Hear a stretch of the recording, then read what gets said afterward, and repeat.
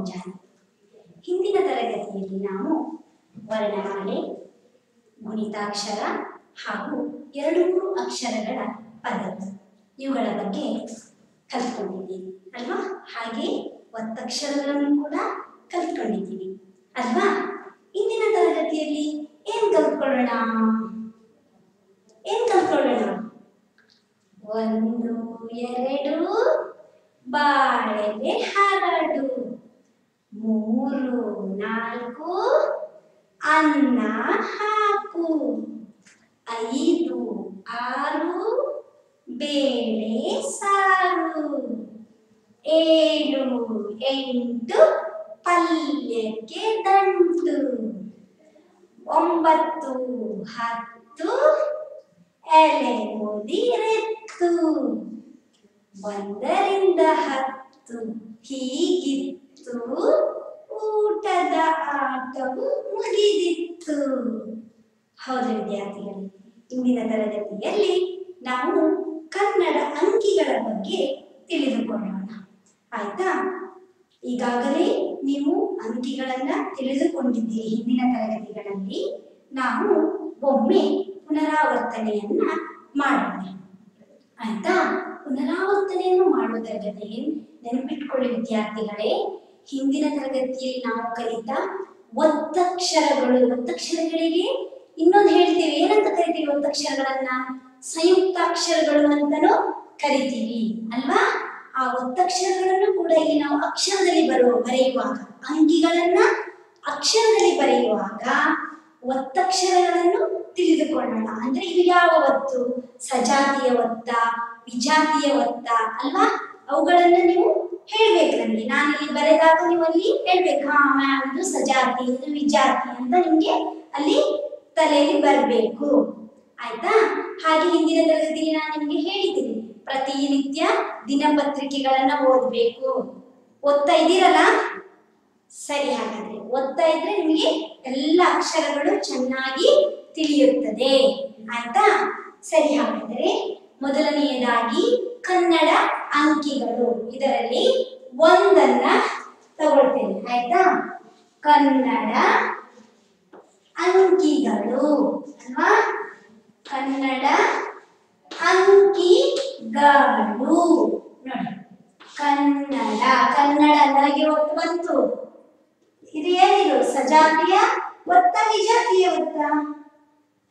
ಸಜಾತಿಯ ಒತ್ತು ಅಂದ್ರೆ ಏನು? ವಿಜಾತಿಯ ಒತ್ತು ಅಂದ್ರೆ ಏನು? ನೆನಪಿದೆಯಾ? ಸಜಾತಿಯ ಒತ್ತು ಎಂದರೆ ಆ ವ್ಯಂಜನಕ್ಕೆ ಅದೇ ವ್ಯಂಜನದ ಒತ್ತು ಬಂದರೆ ಸಜಾತಿಯ ಒತ್ತಕ್ಷರ ಅಲ್ವಾ? ವಿಜಾತಿಯ ಒತ್ತಕ್ಷರ ಅಂದ್ರೆ ಏನು? ವ್ಯಂಜನಕ್ಕೆ ಇನ್ನೊಂದು ವ್ಯಂಜನದ ಒತ್ತು ಬಂದಾಗ ಅದು ವಿಜಾತಿಯ ಒತ್ತಕ್ಷರ ಅಲ್ವಾ? ನೆನಪಿದೆ ಅಲ್ವಾ?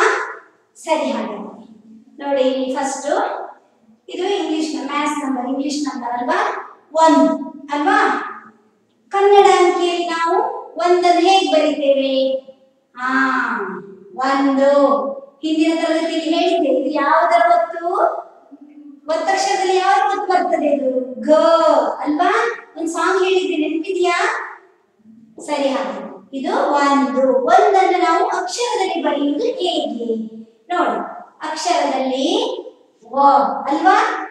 1 ನೋಡಿ. ದು ಅಲ್ವಾ? ವ ಇದು ವ್ಯಂಜನದಲ್ಲಿ ಬರ್ತದ? ಯಾವ್ದ್ರಲ್ಲಿ ಬರ್ತದೆ? ಸ್ವರಗಳಲ್ಲಿ ಬರ್ತದ? ಹೇಳ್ಬೇಕು ನೀವೇ. ಸ್ವರಗಳಲ್ಲಿ ಅಲ್ವಾ?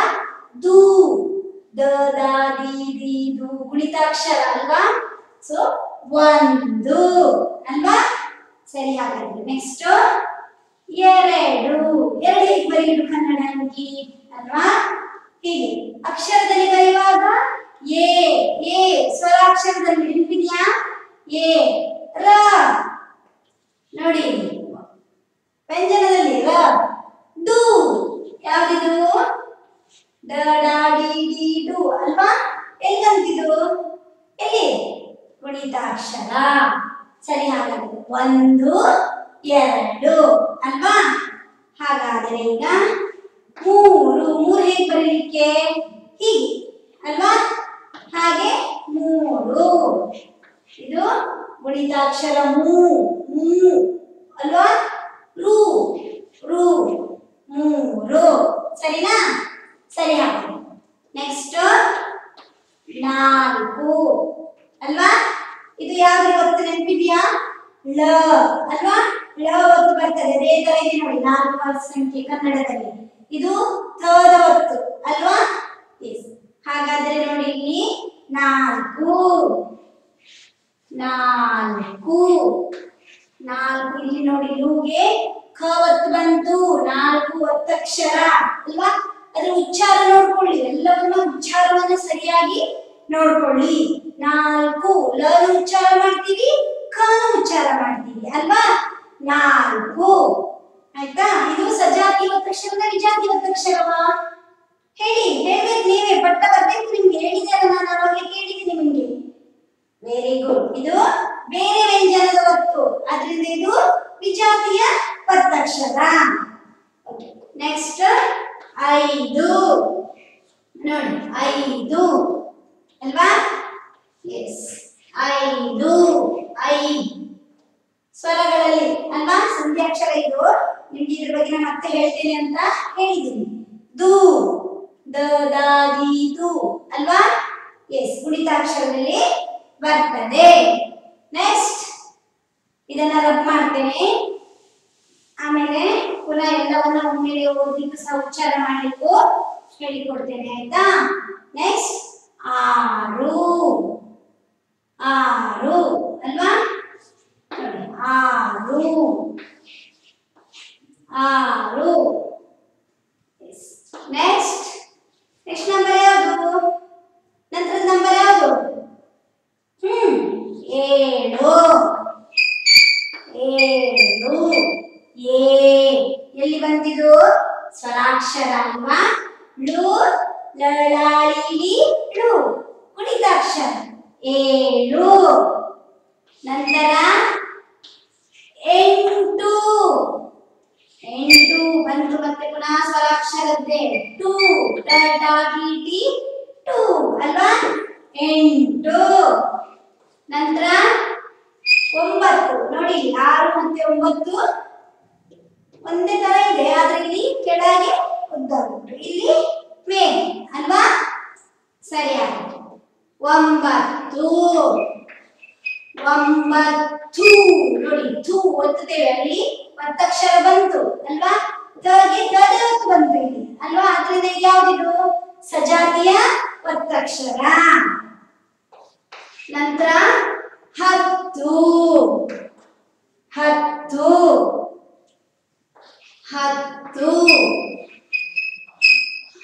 ಇದು ಸಹ ಸೇಮ್ ಸಜಾತಿಯ ಒತ್ತಕ್ಷರ. ನೋಡಿ ವಿದ್ಯಾರ್ಥಿಗಳೇ, ನೀವು 1 ರಿಂದ 10ರವರೆಗಿನ ಕನ್ನಡ ಅಂಕಿಗಳನ್ನೆಲ್ಲ ಸರಿಯಾಗಿ ಕಲಿತುಕೊಂಡ್ರೆ ಯಾವ ನಂಬರ್ ಬೇಕಾದರೂ ಬರೆಯಬಹುದು.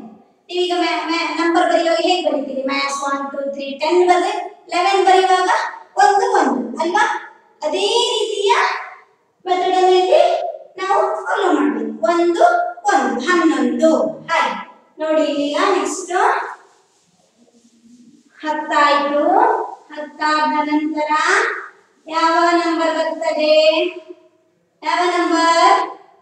ಎಸ್, 11 ಅಲ್ವಾ? ಹ ನೋ ಒತ್ತಿದೆ ನೋಡಿ, ಹಣ್ಣು. ಇದು ಅದೇ ಅದರದ್ದೇ ಒತ್ತು, ನದೇ ಒತ್ತು, ಆದ್ರಿಂದ ಇದು ಸಜಾತಿಯ ಒತ್ತಕ್ಷರ ಅಲ್ವಾ? 11. ಹಾಗೆ 12, 1 ಬರೀಲಿಕ್ಕೆ ಗೊತ್ತು, 2 ಬರೀಲಿಕ್ಕೆ ಗೊತ್ತು, ಬಟ್ ಹಾಕಿದ್ರೆ ಏನಾಯ್ತು? 12. ಹ ನೇ ನೇ ಒತ್ತುಂಟು, ಸಜಾತಿಯ ಒತ್ತು. ರ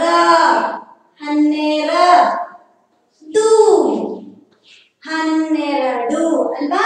ನಿಮ್ಗೆ ಅಕ್ಷರಗಳ ಪರೀಕ್ಷೆ ಸರಿಯಾಗಿದ್ರೆ ಸರಿಯಾಗಿ ಬರ್ಕೊಂಡು ಹೋಗ್ಬಹುದು.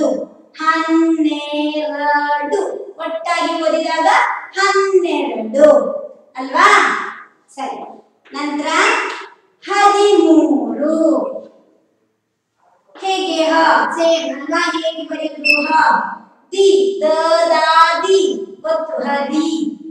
ಮೂ ಮೂ ಮೂ ಅಲ್ಲ, ಮೂ ಊ ದೊಡ್ಡವು. ಸೊ ಮೂ ಸಿ ಹದಿ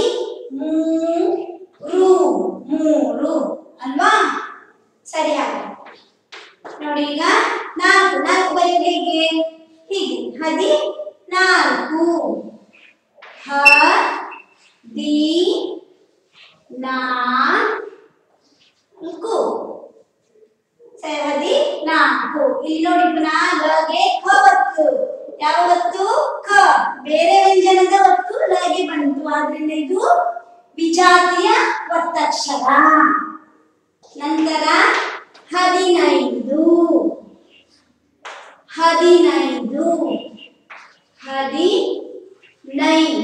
ನೈ ಐ ಕೈ ಒತ್ತು 15 ಸರಿನಾ 11ರಿಂದ 15 11 12 13 14 15 ಸರಿ ಹಾಗಾದ್ರೆ ನಂತರ 15 ನಂತರ ಯಾವ ನಂಬರ್ ಬರ್ತದೆ ಯಾವ ಅಂಕಿ 15 ನಂತರ ಯಾವ ಅಂಕಿ ಬರುವುದು 16 ಅಲ್ವಾ ಹ ದಿ ಅದೇ ಇದೇ ರೀತಿ ಬರ್ಕೊಂಡು ಹೋದ್ರೆ ಆಯ್ತು 16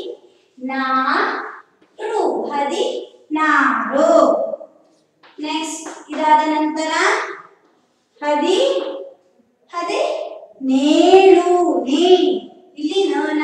ಇಲ್ಲಿ ನೇ ದೀರ್ಘ ಉಂಟು ಅಲ್ವಾ 17 ದೀರ್ಘ ಬರ್ತದೆ ಳು ಗೊತ್ತು ನಿಮಗೆ ಉಳಿತಾಕ್ಷರದಲ್ಲಿ ನೆಕ್ಸ್ಟ್ 18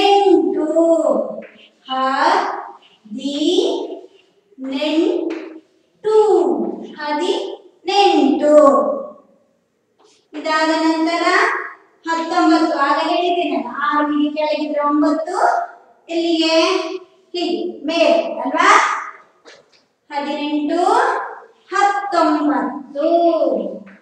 19 ಒತ್ತಕ್ಷರ ತದೇ ಒತ್ತು ಯಾವ ಒತ್ತಾಯ್ತು ಇದು ಸಜಾತಿಯ ಒತ್ತು 19 ನಂತರ 20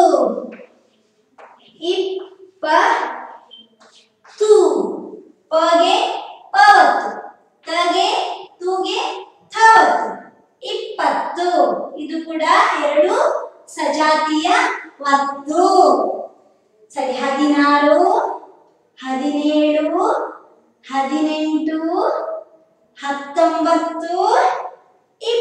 20 20 ಆದ ನಂತರ ಯಾವ ಅಂಕಿ 20 ಆಯ್ತು 20ರ ನಂತರ ಯಾವ ಅಂಕಿ ಬರ್ತದೆ 21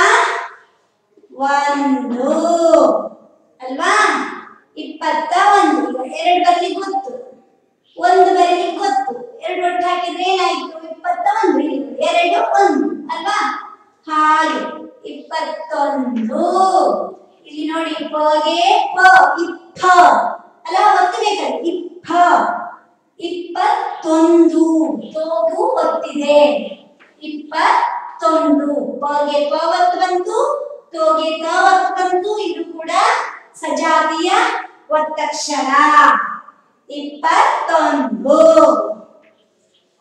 ನೆಕ್ಸ್ಟ್ 22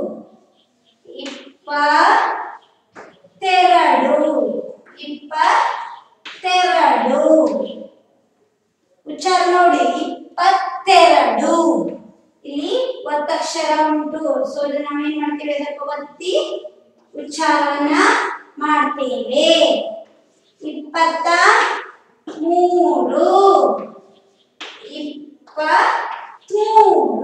ಇಲ್ಲಿ ತು ಹೀಗೆ 23 ಇಲ್ಲಿ ಮಾವತ್ತು 23 ತಗೆ ಮಾವತ್ತು ಇದ್ಯಾವುದು ಸಜಾತಿಯ ಒತ್ತಕ್ಷರ ವಿಜಾತಿಯ ಯಾವುದು ವಿಜಾತಿಯ ಒತ್ತಕ್ಷರ 24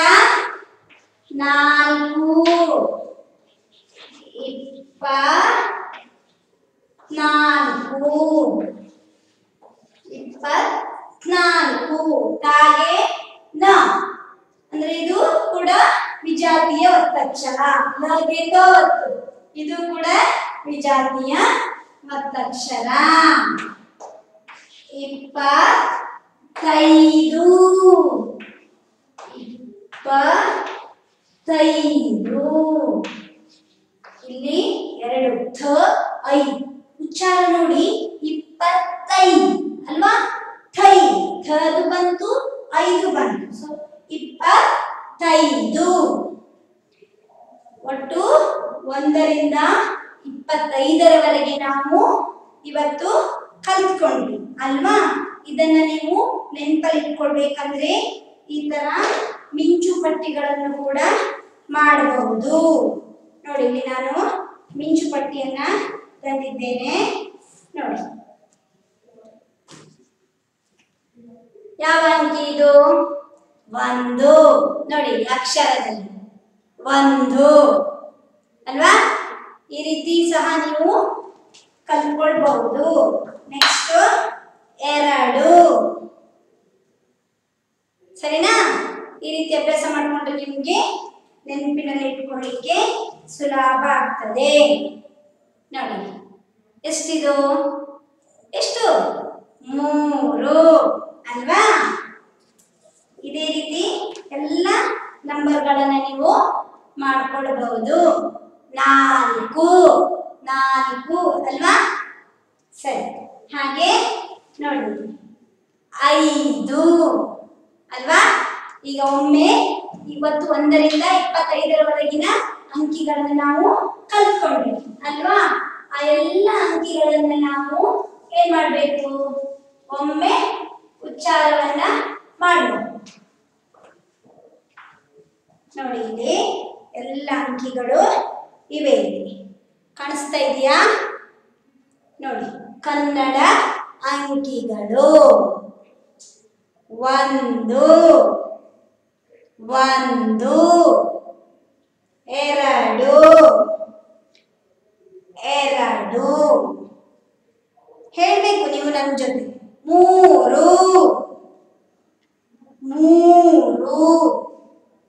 4 5 ಅಲ್ವಾ. 5 6 7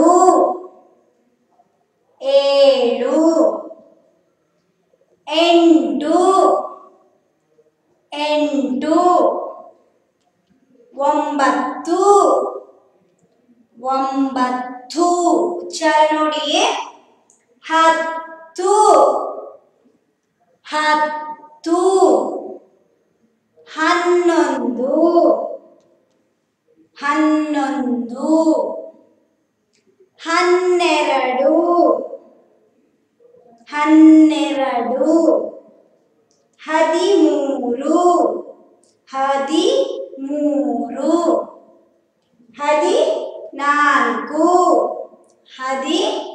14 ಅಲ್ವಾ. ನಂತರ 15 16 18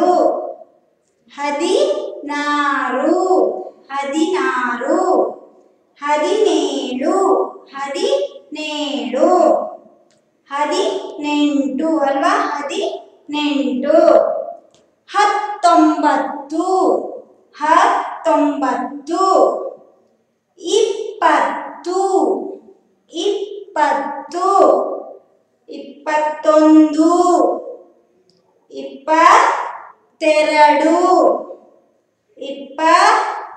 18 19 25 ಅಲ್ವಾ. ಹಾಗಾದರೆ ನೀವು ಇಂದಿನ ತರಗತಿಯಲ್ಲಿ 1ರಿಂದ 25ರವರೆಗಿನ ಎಲ್ಲ ಅಂಕಿಗಳನ್ನ ಅಭ್ಯಾಸ ಮಾಡಿಕೊಂಡಿದ್ದೀರಿ ಅಲ್ವಾ. ಇವಾಗ ಏನ್ ಮಾಡಬೇಕು?